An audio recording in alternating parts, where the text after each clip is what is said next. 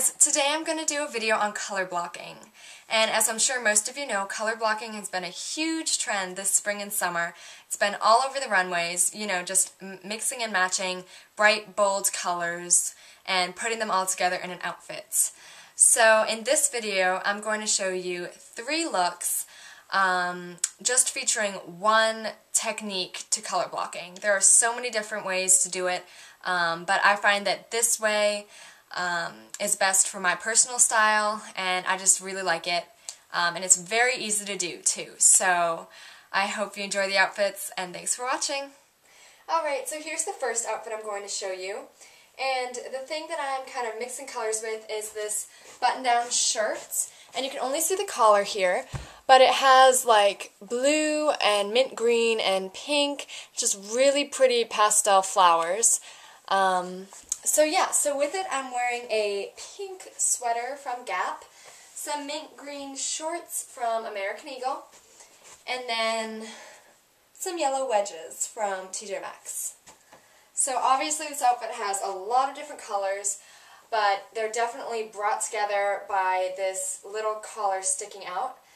By the way, I got this shirt at Goodwill, and I'm actually going to be showing it in a thrift haul coming up pretty soon. But yeah, I just really love this one, and it's not too much because all the colors are pretty light pastels, and this is really pretty and really great for the springtime. Alright, so this outfit's a little different in that I think it's better for the fall or maybe even the winter time. So I'm wearing this really big chunky knit scarf from Forever 21. It just has like burgundy red and teal blue and different shades of brown in it. And then I'm also wearing this burgundy colored sweater from Abercrombie & Fitch and this high-waisted teal skirt from H&M, and then some cognac colored heels from DSW.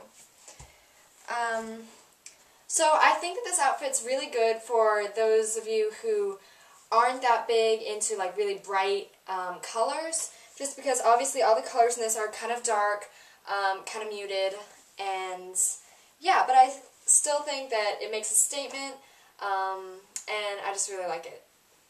Hey guys, so here's my last outfit, and I think it's the most brightly colored of all. I'm wearing this like little teal shirt with a zipper from Forever 21, and obviously this really nicely color blocked skirt, also from Forever 21.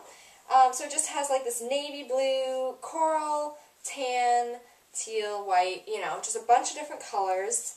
And then over it I'm wearing a light gray cardigan just to break it up a little. And then some coral flats. So I really love this for the springtime. It's really bright and colorful, but I think it definitely works all together because of the colors being mixed in the skirt. Alright, so that's the end of my video. I hope you got some inspiration and found some ways to make some really cute, really colorful, but still wearable outfits.